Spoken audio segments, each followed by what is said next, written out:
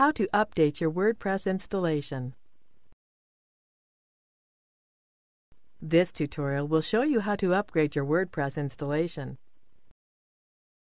This tutorial assumes you are already logged into WordPress. Your current WordPress version is shown here. Go to Update. Click Upgrade Automatically. The install process can take several minutes to complete.